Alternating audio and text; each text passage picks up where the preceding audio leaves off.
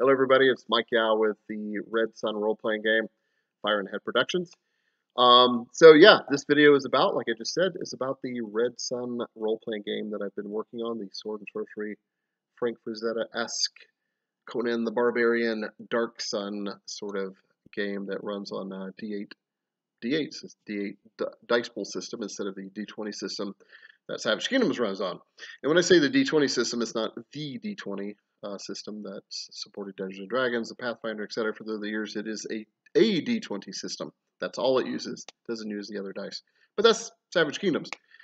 Today we're going to talk about Red Sun. So as the video title said, we're going to create a Red Sun character because, yeah, I'm at the point where we can do that. In fact, I've created many because we've had some play tests at the summer camps that I run, and I've some play tests online as well. Not tons of it. I wish I would have gotten more in by now. It's just life, like it was a big acting gig. It was just a big theater gig, which was cool and all, but it took up a lot of time. And then some of the people I rely on play test, they've been busy with stuff too. So, but anyway, we've gotten some decent amount play testing done. So that's neither here nor there. So the point is, there's enough of the game created to show you guys how to craft a character, and I'll show a lot of this. I'm gonna be kind of careful. I'm a little, I don't like people stealing designers' ideas and stuff. Um, on one hand, on the other hand, I don't really care. I kind of want to show people the process, so I might skip a few things here and there, but for the most part, this is generally how to create a Red Sun role-playing game character, tabletop role-playing game. So first of all, here's the character sheet. As you can see, this is a playtest character sheet, which is why it's not fancy, but it's very clean, and which is what I, kind of what I wanted. This is just one I kind of laid out. Actually, this is a version I laid out was done by my friend Matt Davis, who did this kind of version, but it was based on the one that I had. So he turned it into a form-fillable PDF because I'm not as skilled to do that. Actually, I know how to do it. I just don't have the full version of Acrobat, which I should in order to do that. But so I laid out the handwritten version, kind of the old school version, but this is the form-fillable version right here. So this is the first page. Second page is right here. These are stapled together. Usually when I do, these are pre-gen characters, by the way, for playtesting. So I've created these myself, but other people have created Red Sun characters. Several people have that I've given playtest rules. So it's not just me that's able to create characters at this point. In fact, it's been quite intuitive. People have created Red Sun characters on fairly skeletal rules that I sent without even really having a breakdown of character creation. I mean, not a very detailed one. So it's very intuitive. Probably more well, in fact, yeah, it's more intuitive than Savage Kingdoms to create a character. Although you could figure that out as well, but this is probably a little easier. All right, so as you can see, because I'm not fancy schmancy, where I can do the view the screen shareable thing like a lot of YouTube people do, they would be having another sub screen, right, showing the actual character sheet. So we're going to do it in reverse here, apparently, on camera. So as you can see at the top of the character sheet is the various is kind of your main information, right? So you choose your race or your culture first. Kind of like in sword and sorcery literature, humans are by far the most dominant, like heroes, heroines of the story. Because the point is, when you're encountering these kind of exotic races and or creatures or demons and such in those stories, they're usually a long lost race or they're a very rare race, and so to be one as a player character is a kind of weird. However, I do have some of those races created as optional. In fact, in Savage Kingdoms, those of you who have played that game, the non-human races in that game are also technically optional. So you don't have to use those because Savage Kingdoms was originally kind of a sword and sorcery-ish game, and it kind of morphed into kind of its own thing, kind of a Dark Ages fantasy game, which is fine. I kind of like the way it turned out. But Red Sun brings us back to almost more old school. So think of the movie Fire and Ice and Frank Frazetta art and Rowena art and Julie Bell and those kind of artists from the 70s and 80s. Very evocative, very cool use of color in their art. All right, so the top has that. You choose your, so it says, so this character, by the way, it's, I guess it's in reverse, right? Stupid of me. Is called Kadim al-Rahad. So Kadim al-Rahad is from Zaramad, and it is Zaramad, or he is Zaramis, being from Zaramad, um, is a very Arabic sort of character, kind of Middle Eastern kind of feel to it. You could probably tell by the name. Has that kind of feel to it. Again, and these, just a little disclaimer here, because we are in that age right now, this era right now. These are all fantasy races, everybody. This is all part of the game. This isn't supposed to equate to any real life rate. They are kind of influenced by real life peoples, but this is all fantasy, right? It's all a fantastical take on a world that may borrow slightly from various cultures, and I mean all cultures. And when I mean borrow from them, being inspired them, I'm doing it in a respectful way in order to serve the game. It's not to make any kind of social, political statement. So there, now that weirdness is out of the way, necessary weirdness in these days, there it is. So the top, now going back, so see where it says calling? Calling is kind of like your class, but it's not really a class. It's not nearly as restrictive. When you choose your calling, you get kind of a menu of talents to choose from at character creation that are kind of simulate what that race is good at as far as the race goes. As far as calling, it gives you another menu of talents to choose from. And then at the end of character creation, you get 10 points to spend on whatever talent. So in other words, your calling really only sort of informs your early choices. After that, you can really branch off into other talents. However, certain talents kind of lead into others as well. So if you choose some thiefy type stuff, for example, down here, where are we at? See where it says talents. Again, this is reverse is ridiculous. So it says Genie Blood. He's got Genie Blood. That is a blood. At Savage Kingdoms, it would have been called a blood talent. They're kind of rare, so they're kind of costly. As you can see, the cost was, it says 0. And the reason it says 0 is because in the early playtest version of this game, it's now a point cost system. You get to choose 2 free talents from your race or culture, and then 2 from your calling, and then you had some points to spend on others, which usually would have been 1 to 2, possibly 3 extra talents if you bought a couple of cheap ones that had low cost. So the reason it says cost 0 is because this is from playtest version 1.0, where you just got to pick. It was a pick system. And now the version 2.0 version of this would actually say cost for Genie Blood, I think, is 7, maybe 6. I think it's 7 actually. And then the next talent, what is that? Hey, oh my God. Scimitar Adept. You're an adept at the use of a scimitar. That would have been 5 points. So you would only have 10. That would have cost a total of 12. So that character would not have been able to purchase most of the talents in the updated version. Well, I mean, not as far as racial choice. You could have picked it up with those 10 bonus points that I talked about later. But anyway, without getting too far into talents, the only reason I went directly to talents a little bit is because it did relate to your race and calling, as I said. Going back to the top, then you fill out your basic materials, your basic descriptive stuff, like your if you want to, your eye color and hair color and all this stuff. Renown is 0. Renown is like in Savage Kingdoms. It's a thing. It's a game mechanic. The numbers skew really lower. Like you can start off with a renown of 1 at the most, but it's pretty difficult. You have to have like the highborn talent or be a member of like an elite organization or something. So not impossible, but difficult. In fact, no character can start with more than a renown of 1. This character has 0, like most characters would. In fact, this character, the way I crafted this character, he's kind of based on Aladdin. So he's like a 14, 15-year-old street urchin. And as you can see, his calling is thief because he kind of has to live off of the streets. And you could play this character to be that kind of good-natured Aladdin street thief if you choose to. Going down to its complications, however, complications are like weaknesses in Savage Kingdoms. It says lowborn, right? Again, kind of like Aladdin.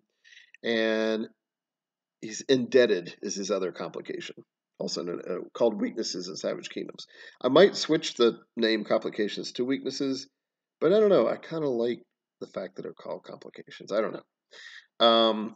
Those are the bonus points you get for choosing a complication. Lowborn gives you 2 extra points. Indebted gives you 2 extra points to spend towards extra talents as well at character creation. So he's indebted. He owes 50 silver pieces to a local merchant. And so when I was crafting the character in my head, again, he was lowborn. He probably stole from this merchant, and the merchant, instead of cutting his hand off or turning him into the guard, he actually probably made a deal with him, because I think this character is like a pretty good smooth talker. We'll check that out in a second. Made a deal with the merchant, saying, "Look, hey, I'll pay you back 50 silver pieces. You just need to give me like a month or so." So he's indebted to that dude. So how that plays out would be really fun. Does Kadim pay that back? Does he never see the merchant? Try to avoid the merchant again, and like risk being an oath breaker and have an even worse reputation. Blah blah blah. So that's all the role playing, storytelling stuff, which will be fun. All right, what else? Let's see. Going back to the top. All right, let's get to these things. These basic attributes. Actually, they're called traits in Red Sun, but I might again change them back to attributes. The reason I say change them back is because that's the terminology I use. And Savage Kingdoms is not that unusual. A lot of games use the term attributes. Dungeons and Dragons they call them ability scores. And some people just call them stats, which is kind of annoying to me, because all of this stuff are technically stats, statistics. So yeah, so currently they're called traits. As you can see, there's only 4 of them. You have agility, strength, mind, and spirit. And so a little background of how that started, really quick. So when I was creating the system, I came up with these 3 abilities or attributes called. I wanted to go off the model of mind, body, and spirit, right? And so under mind was going to be a couple of subcategories, and under spirit a couple, and then body was going to be like agility and strength, and maybe a constitution type thing. But it just got convoluted. So what I did is just kept spirit and mind, and then I separated body into agility and strength. So now you know kind of where those came from. So those numbers look low, right? But actually 2 is average, 3 is what's called an exceptional trait, and a 1 would be what's considered a poor trait. 4 is the highest you can get, is like a regular human without some weird blood talent. Going down to genie blood, they can eventually max out with a higher one of these traits, I believe. But generally speaking, 4 is the highest you can get. But you can't start with anything higher than a 3. So in fact, you have 8 points to spend, and then your race or your culture gives you a +1 bonus. And 2 different ones you get to choose from. For Zaramis, I think they get a choice between agility and mind. You get +1 to agility or mind. Obviously, Kadim has put it in agility. And so his character is pretty. He's got 2s in spirit, mind, and strength, which again is average, and 3 in agility, which is exceptional. So what these numbers mean game mechanically, this is how many dice you roll. For example, say if Kadim was going to, he was tightrope walking across this garden in order to get to this palace to, I don't know, maybe rob something, giving the character. The GM would probably say make an agility test, because that is an agility task. And so he would roll 3d8, and he's trying to hit a target number. These target numbers are called difficulty ratings, or DRs. And they're anywhere from 4 to 8, depending on the difficulty. So 4 is easy, and it goes all the way up to 8, which is extreme. There's even a double 8 category. It's an optional category. That's for something nearly impossible. So, for example, to tightrope walk on a very, very, very, very narrow rope, it might be a difficulty rating of 8, and maybe even a double 8. So what that means is that's how many you have to get into success, you have to score. So for example, let's say he's going across on a decent sized rope across this garden. That's probably a difficulty rating of 7. Tightrope walking is fairly difficult to people that aren't trained doing it. So we'll call it a 7, which is, that's challenging. That's pretty difficult. So he's rolling 3d8 agility. He needs to get a 7 or better. One of those dice has to be a 7. That's called, if he gets one success, that's called a marginal success, which is basically just a regular success.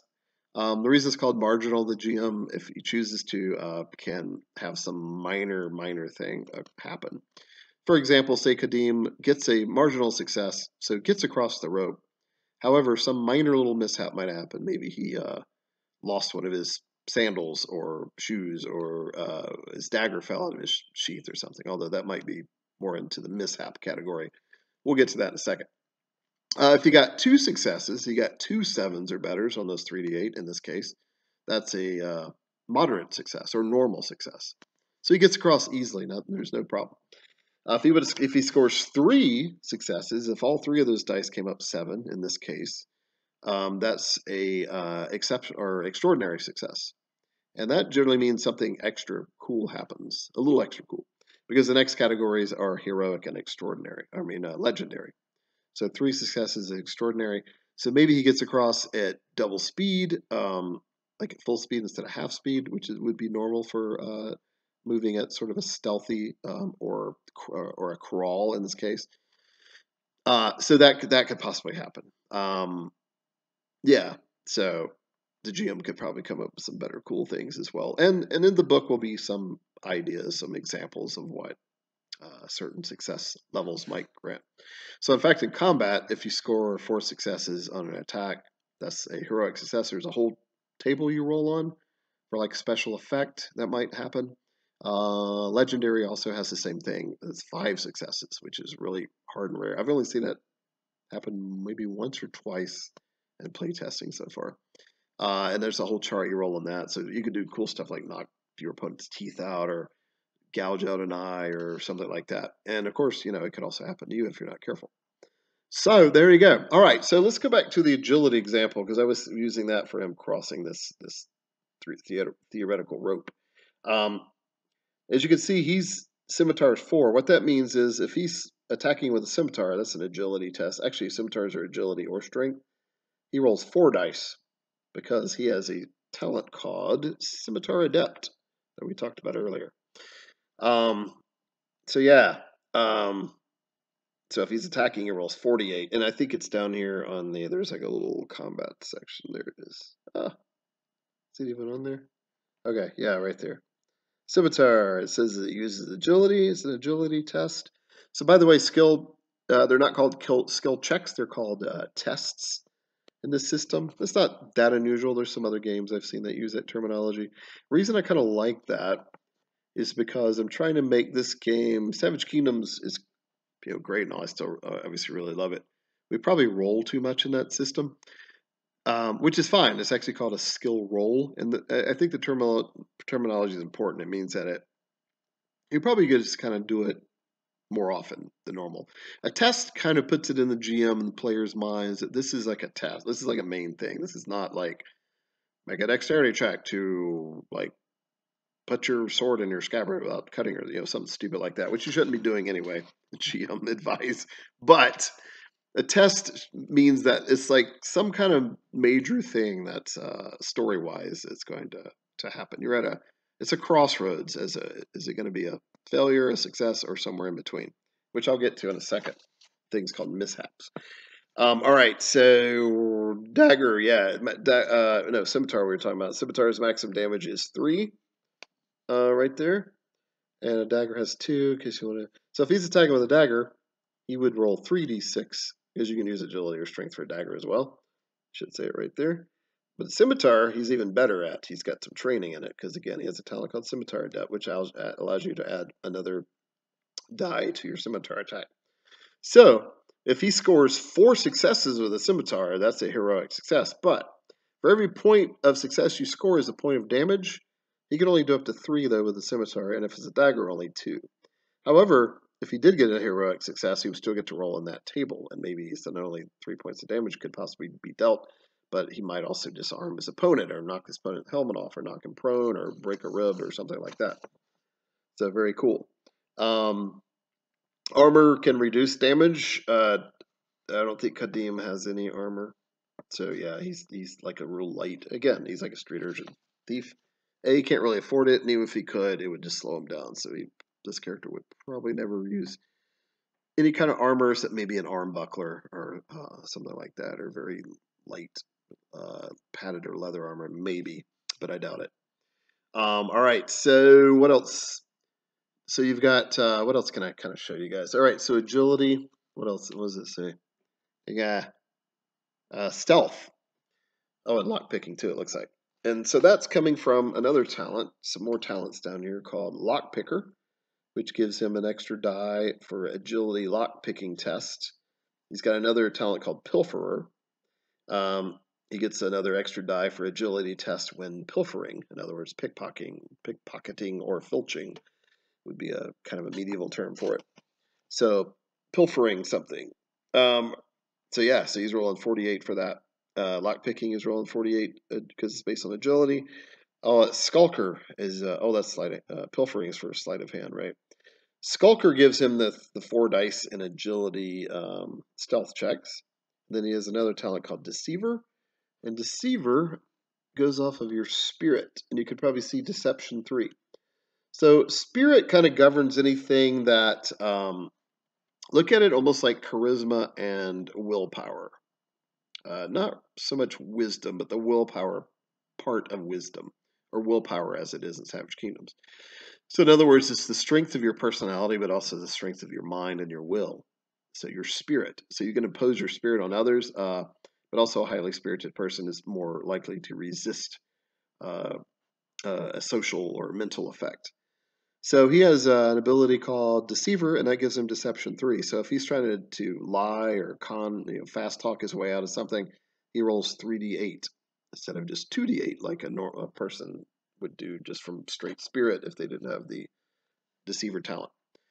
So if he wants to try to intimidate someone, that's a spirit test, but he does not get the 3 dice for Deceiver because he's intimidating, right? So it's just 2d.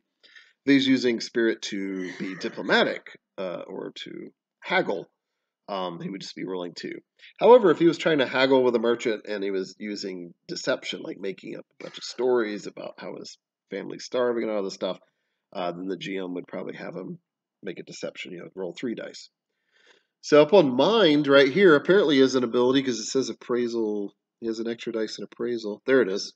He's got a talent called appraiser. He's good at appraising goods, treasure, trinkets, wares, and goods.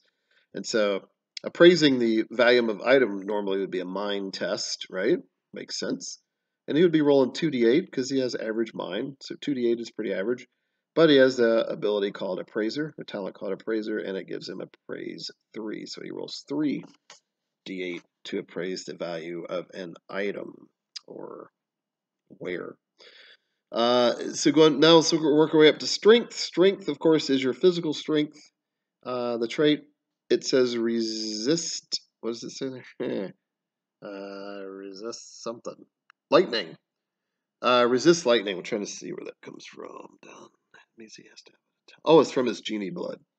So when you choose genie blood, in this case, Jinn, in other words, an air-based genie, you get resistance from lightning, and that's where he gets it from. So very cool. So he's not fully an Aladdin here. He's actually a slightly supernatural type of Aladdin with some genie blood. But I think that could kind of really fit Aladdin as well in the actual stories. So to resist a lightning or electrical effect would be a strength test because it's to the body. So strength also kind of covers, like, and to use D&D terms, almost like constitution, or to use Savage Kingdoms terms, kind of like vigor. And then in some cases, you can even use spirit if it's like against testing against pain or something. Might be strength or spirit because that can also be a willpower thing. But resisting lightning is probably a lot more to do with the body than it is the mind, and so that's why it goes off of strength. So if he were trying to resist an electrical lightning effect, he would roll 3d8 instead of 2d8 just for the base strength. So I think that explains all of those. And there's other things. There's tons of talents. For example, if he might have had mind, he might have had the scribe talent, which would give him like language 3 and the knowledge of 2 more languages. He could have had whips, specialty, and whips run off of agility. He could have had like a tulwar, like a two-handed scimitar, which would run off of strength. And there's a talent called tulwar adept. By the way, so he has something called scimitar adept, right, which gives him he can roll 48 for his scimitar attacks. There's the next talent in that sort of the next tier, I suppose, would be is scimitar expert. And that means you add 2 additional dice to your scimitar attack. So you would roll 5d8 in this case. And then it maxes out at scimitar master. And that's 3 additional d8. So in this case, this character would be rolling 6d8 if attacking with a scimitar. But it takes a while to get to that because each talent of that type sort of doubles in cost as you get them, as you advance or level up, as people like to say. All right, so I'm going to move down. So that I think that's enough about that.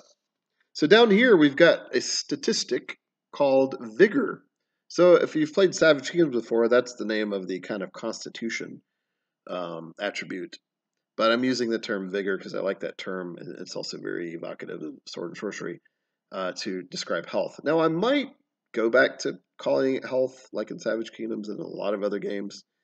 But I kind of like Vigor. The only problem I have with Vigor is that there's another statistic or ability called Stamina. And in a lot of people's minds, those can be sort of similar. But Vigor is more of a physical thing, like how much punishment you can take, life essence. And Stamina is more of a mental stamina, mental force, mental energy, I suppose, or spiritual energy as well. So, this character Kadim has 4 maximum vigor, which is average because it's your strength plus your spirit. He has a 2 in each. And he is staggered at 2. So there is something in the game called staggered, the staggered condition, just similar to Savage Kingdoms. Savage Kingdoms, if you're staggered, you're -2 to all your die rolls and your defense and your mobility. This game, it's even simpler. You're just -1 to all of your die rolls. And defense also. Your defense goes down by 1. And you're -1 to your die rolls, which means if it's combat, it's often those might be attack rolls. So yeah, so you don't want to get too hurt, right? It's supposed to be somewhat gritty, deadly game, but let's check his defense out really quick. He may not get hit though. Oh, his defense is 8. Is it say 8 or 6? 6. So your defense is based off of your agility +3. I should say it on there. And comes up with a 6. Shields give you another +1 to your defense. He doesn't have a shield because that just kind of weighs him down. And and it tops out at 8. So pretty simple. So that number represents your defense. In other words, your difficulty rating to be hit. In fact, DR difficulty rating and defense rating DR are the same abbreviation for a reason because they're essentially the same thing. So that's difficulty rating for you to be hit. So Kadim 6 is pretty good. It means he's pretty quick. He dodges a lot of blows, but doesn't have any like exceptional training in it. He's just naturally very fast and dodgy. He's a street urchin. Somebody's attacking him and they're rolling, say, an average city guard as like 3d8 scimitar or longsword attack or spear attack. He rolls 3. The guard is trying to fight to capture Kadim. He rolls 3d8. So any of those that show up 6 or higher means that he takes a point of damage. So if he gets 3 hits against him, in other words, an extraordinary success, that's 3 points of damage to Kadim, and he would be well into staggered and barely conscious with 1 vigor point left. And he has no armor to reduce any of that. Right, my face suddenly glares beyond the character sheet. So the next statistic that I was alluding to is stamina. That's figured from 6 plus your mind plus your spirit. So he has a 2 in both of those. He has a 6, so yeah, 10 is the maximum as it says. That's his max. That's his full. And then fatigued is 5. Fatigued is really the same as staggered. So those 2 conditions do not stack. In fact, I may just make them both be called staggered. The only reason that I call them 2 different things is more for narrative. That when you're half stamina, you're fatigued, like you're out of breath and kind of tired. Whereas if you're half vigor, it's more of a physical. You're staggered from maybe blood loss or pain or whatever, or both. But game mechanically, they're the same. They don't stack. So if Kadim ever gets down to staggered and fatigued at the same time, he's still only suffering the -1 to defense, a -1, not -2 to both of those, because that would be a little ridiculous. There are talents too called grit, like in Savage Kingdoms, that you can, if you make a decent enough roll on a spirit or strength test, you can ignore the condition of staggered or fatigued, because there's another talent that does that for fatigue. And that's probably another reason I've kept those two names separate, because they do. There's two different talents that govern them as well. So as you look over here, you can see mobility. I'm using that same term as in Savage Kingdoms. I kind of like it. I don't really see any other games using that. Usually they just use the term speed or move or something. I think mobility is kind of cool, which is why I'm keeping it. So his base mobility is 8. Mobility, I think it should say it up there. Yeah, it's figured from 3 plus your agility plus strength. He has a strength of 3, again, which is average agility of 3, which is exceptional, and that's 5 plus 3, and that's 8. So his walk, this is going to change. This is actually called stride. I don't like walk. It sounds so casual. It's going to be called stride. It's a little bit more of an active verb. It's a little more verb. It's a little more descriptive. So 8 means that's how many yards he can move as a single action as just a regular stride. And you get 3 actions in Red Sun, and it's roughly a 6-second round. So an action is a couple seconds to go 8 yards, and then if he wants to run, that takes 2 actions, and you move times 3 your base speed. Actually, this is probably going away as well, but I'll just describe it. This is on the character sheet. Sprint is it requires all 3 actions, and you move it times 5 your base speed. So that's why it's a 40, right? So Kadim is pretty fast. That is not Olympic sprinter speed at all, but that's like pretty good, like standout high school athlete, or even like medium to somewhat standout college athlete speed, I guess. All right, so climb is 8, swim. So the reason those are the same, I'll explain this really quick, because I'm actually going back and forth on this. So the first playtest, 1.0 playtest rules, climb would have been 4, swim was 4, and what is that?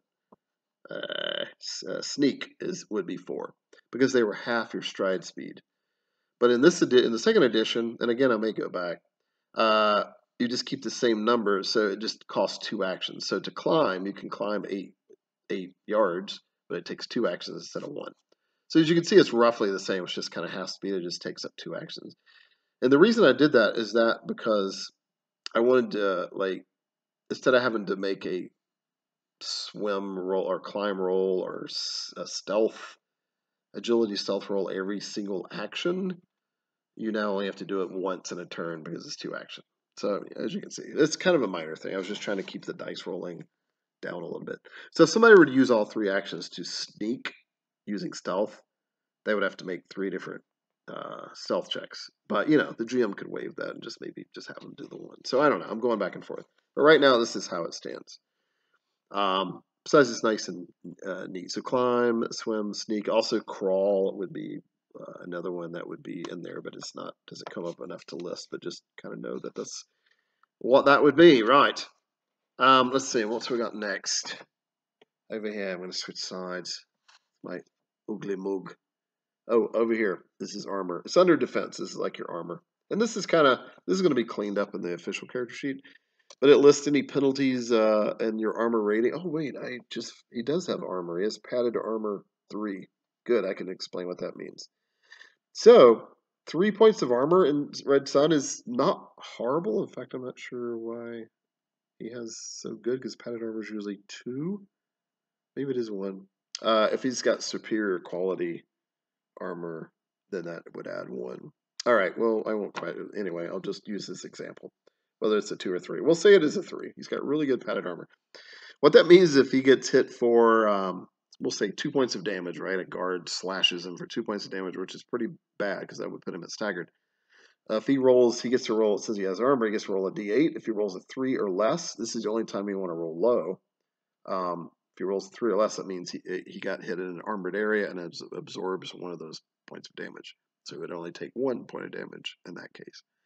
If he's glanced for 1 point of damage from a spear and makes his armor roll, then he takes 0 damage. So I think it's kind of cool. It's very easy, and it really simulates armor pretty well. Savage Kingdoms does a good job with it, just automatically has a number that always subtracts, and that's fine, especially for that era.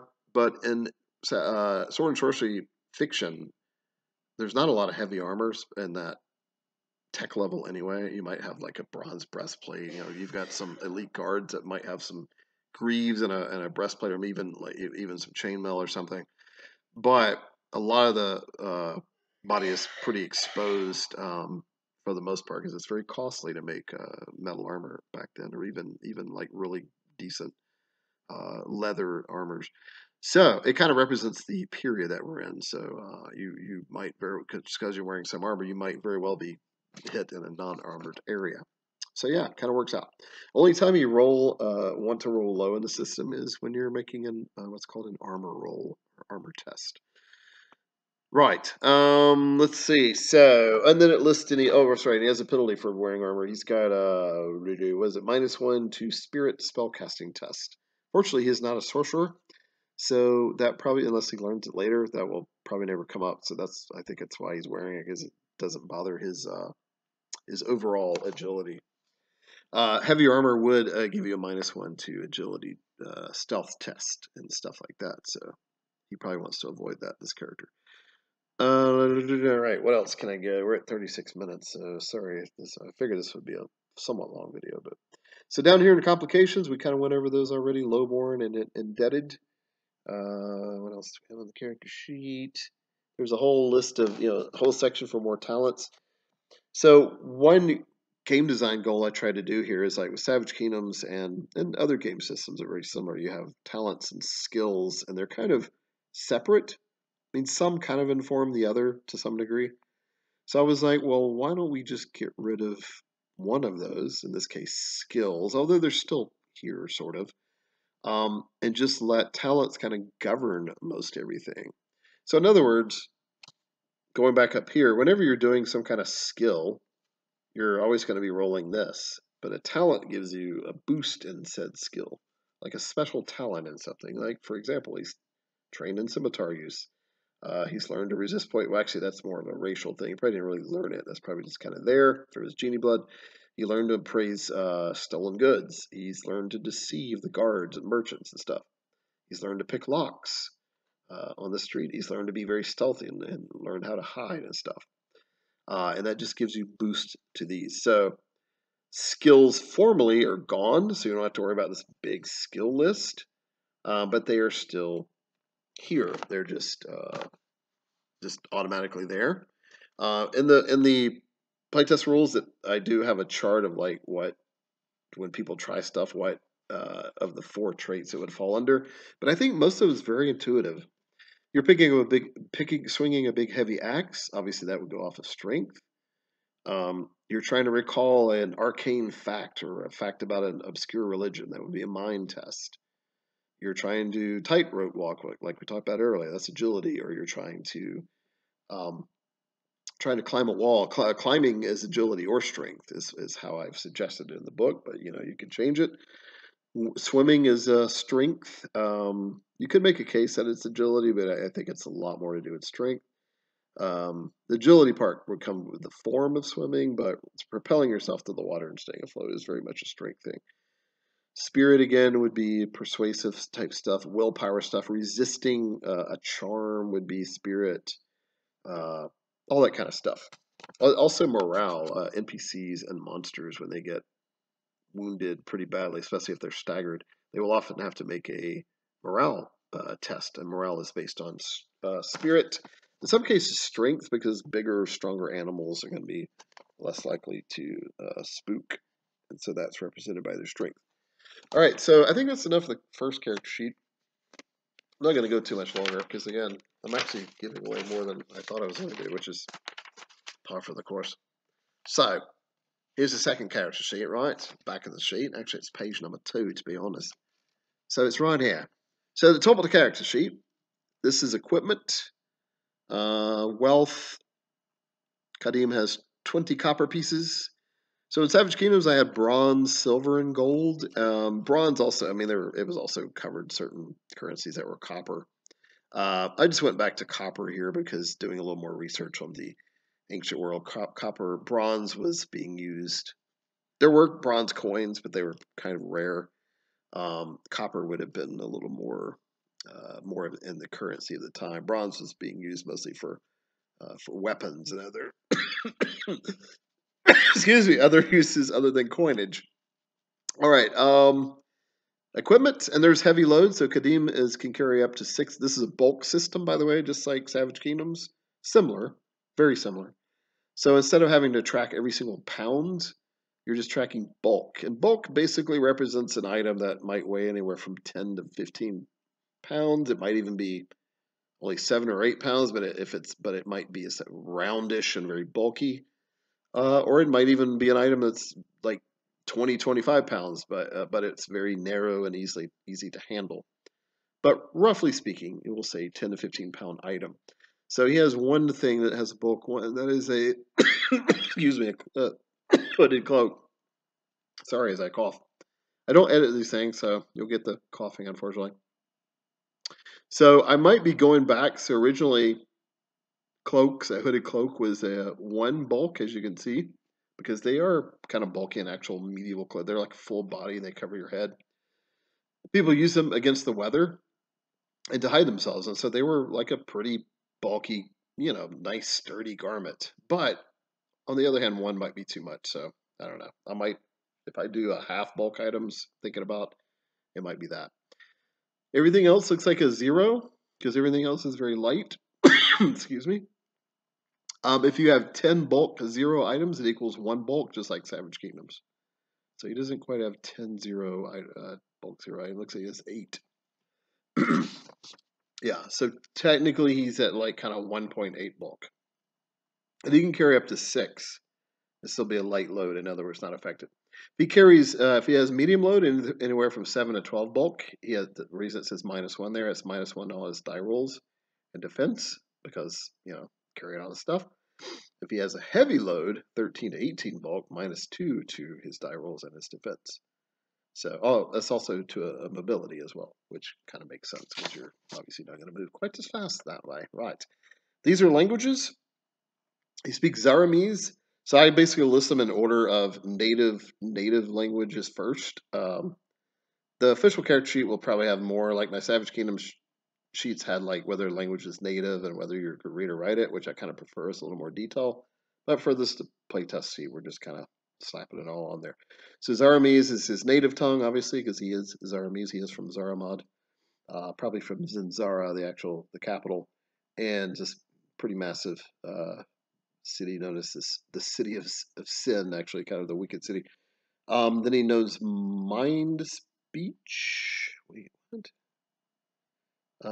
Wind speech. Oh, right. So he's a member of a secret society called the 40 Winds, or not the Four Winds. Sorry, Savage Kingdoms of the 40 Winds, but they go back 2,500 years to the time of Red Sun, when they were just called the Four Winds, and they were basically a kind of thieves guild, information gatherer, spy group.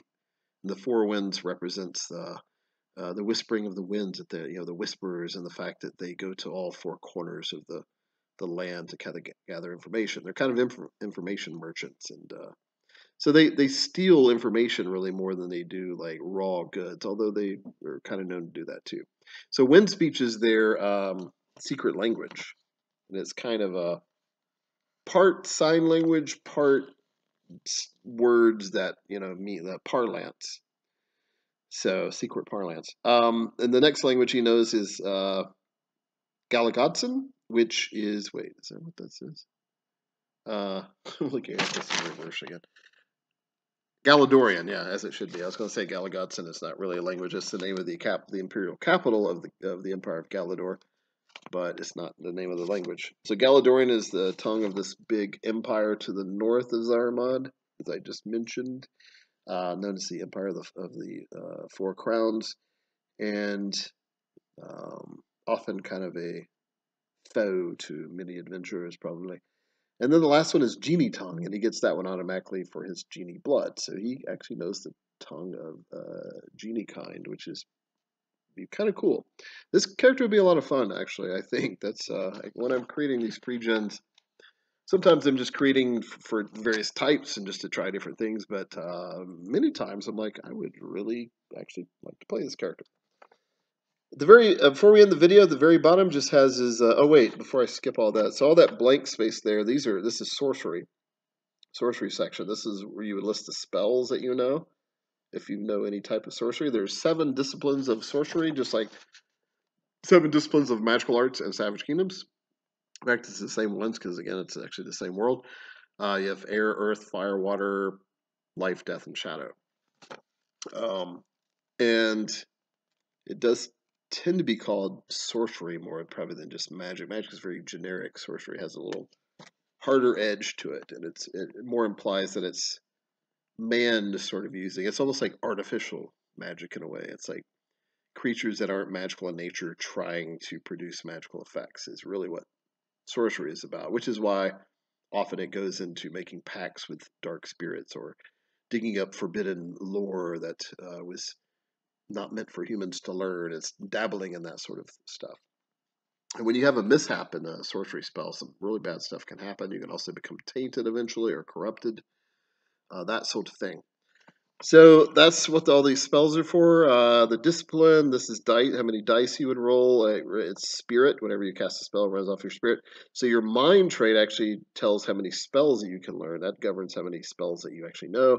And spirit actually is your power to cast spells. So really, it's two of the 4 traits govern sorcery. And I wanted that to happen on purpose. And D&D kind of annoys me sometimes that everything is always stacked on this one stat, which is kind of weird. So, and then they cry why there's so many dumb stats. But anyway, that's a whole different video. Let's see, what else do you have? DR, the difficulty rating. So every spell has a difficulty rating in order to, you have to hit that for the spell to actually work. And you could also mishap it and have some horrible things happen to you. Stamina is how much the spell costs to cast it. And the range and duration of the spells are all listed right there. So what else did I skip over? Total carried. There's sorceress and what is that? Sorceress and strange and sorceress objects could be right there. Basically magic items, but that's a little bit more better sword and sorcery flavor text, descriptive. So at the very bottom, before we end the video, his personality is energetic, opportunistic, and optimistic. So, again, kind of Aladdin. And what else did I put? Some of my left blank. I did those on purpose on pre-gens because I want people to fill in some cells. The only reason I have anything at all is that some people, I've noticed a lot of people like at least kind of general guidance of the character, and then they'll just add their own layers. And as an actor, I totally get that too. You get your character breakdown description, and then the rest you're really creating yourself, and with some help from the director. Let's see, what does it say? Gods, deities, and faith. Little faith in the gods, save perhaps Zara, ancient deity of fate, prophecy, and fortune. That's probably the most popular deity in Zaramad. God or goddess of prophecy and the stars. And then it says, other notes, at only 15 summers in age, Kadim is not yet considered a grown man in his culture. So he's actually not technically an adult really yet. So very cool. So that's how, that's how a character is created and ends up on the character sheet. Didn't really go too much into detail to how it's created. But suffice to say, I did kind of mention at the top of the video that you get a number of points to kind of be spent. Kind of whatever, how you do the traits, 8 points. Each race or culture gives you a +1 on one of those. And just really quick before I end the video, wow, this is a long one, but this was a character creation video, so it should be long. You've got this. This is another character sheet just to show you guys really quick. So this is Muganda. Muganda has only an agility of 1, but his strength is 3, his mind is 2, and his spirit is 3. It's a very spirited and very strong. Mind is average, and agility is a bit slow and clumsy. This is a Gojula. The Gojula are an ape-man race, or man-ape race. very cool. They fit. They're in Savage Kingdoms, but they fit really well. Perhaps even better in Red Sun. Maybe he's got Vigor of 5, Stamina of 11. His stride is 7, so he can sprint 35, etc. And let's see, his talents really quick are he's dark-sided. That actually comes from his race, and he has something called athleticism that comes from his race. And then he's an herbalist, a club adept, not that kind of club. Clubs and maces actually war clubs. So that means he just adds an extra dice of attacking with a club or mace, a big bludgeon. And he has Animal Handler. Gives him a boost to Spirit Animal Handling test. He's a Life Mage Initiate, so he's Initiate level Life Mage. The best you can start with is Initiate. Early playtesting, I made it where you could start off as a adept in a type of magic, but it's really hard to now, and I kind of did that on purpose. And then he's an Earth Mage Initiate as well, so he knows Life Magic and Earth Magic, and he's a Trap Setter, which is really kind of cool. Complication. He's a phobia. He's a phobia, a minor phobia, a phobia of fire. He's has Savage. He's -1 to like any kind of test to do with engineering or alchemy, like kind of more advanced stuff. And he's monastic, meaning he spent a lot of time by himself, almost like a hermit, or a very small enclave of people. And that gives him a -1 to diplomacy and like etiquette and that kind of stuff tests. So the most you can have, and you can only have up to 5 points worth of complications. So he maxed out at 5. I think Kadim had 4, because you don't have to have 5, but that's just the max. And yeah, let's see, herbalism 3, trap setting 3, and then you can see these ones with the asterisk showing that why is it less than a 2, because they are the ones that are affected by monastic or savage complication. And then, really quick on this second character sheet, equipment at the top, but mainly I wanted to show you the sorcery because Kadim didn't have any. So this character knows Cure Ailment, Heal Wounds, Growth, Mystic Armor, Poisonous Touch, and Control Beast. And you can see the first 3 are from Life Magic, the next 3 are from Earth Magic. All listed right there. It's hard to spell to cast. Looks like a DR of 5. So not too bad. Several 4s, which is pretty easy to hit. And that's how much stamina each. Looks like all those are cost 2. No, one costs 3. That's Cure Ailment. That's curing poisons and diseases. And yeah, that's all the other stats. Casting a spell costs 2 actions if in combat. And then some spells can be cast as a ritual, which takes anywhere from 15 minutes to an hour, depending on the spell. And that gives you an extra die to roll at the end of the ritual. So a better chance of your magic being more powerful or working at all. So there we go. That's 2 characters on hand here too. Really quick is Ronan McAlear. He's a Gairn. He's from the Gairnic culture. They're kind of like ancient Celts in a way. And let's see, he's a Skald, so basically like a war bard.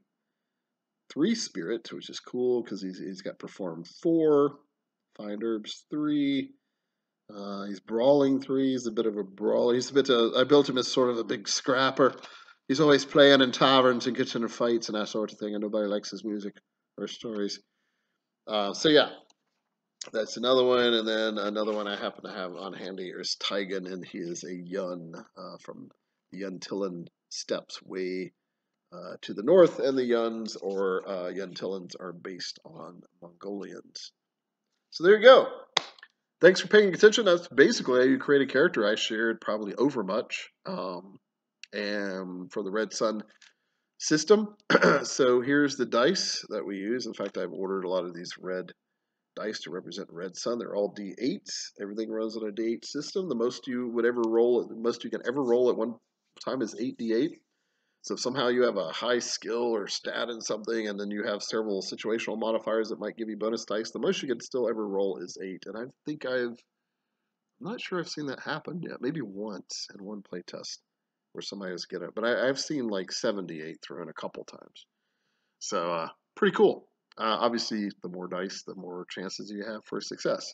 So the way mishaps work really quick, I might have went over this before, but I've kind of gone back and forth. So the current way of doing it, so it used to be if you got a 1 on any of the dice without a success, and this is kind of an easy way to do it, you get what's called a mishap, like a critical failure, as certain other games would call it. Something kind of bad happened, right?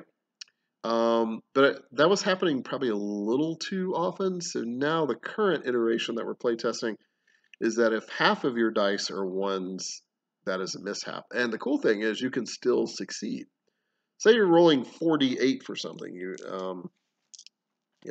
this right here, and I don't know why I'm doing that. You can't even see them.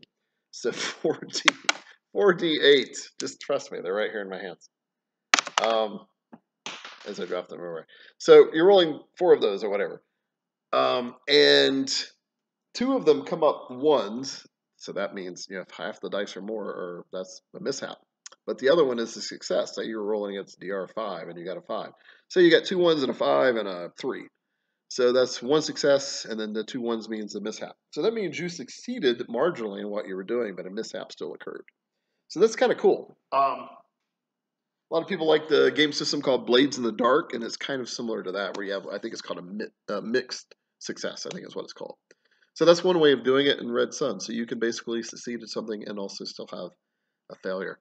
In sorcery, it's really cool. You can like the spell would work, but you still suffer, like the sorcerer himself suffers this like horrible effect, which is really cool and very kind of evocative of some of those stories and fantasy in general, not just sword and sorcery. So yeah, all right. So thanks for paying attention. Hopefully you made it this far, and that's how you create a Red Sun character in general. Things are still, still playtesting, going back and forth, but that's about 90-95% of it right there. Thanks for paying attention. Share, like, subscribe, all that stuff. I'll talk to you guys again soon.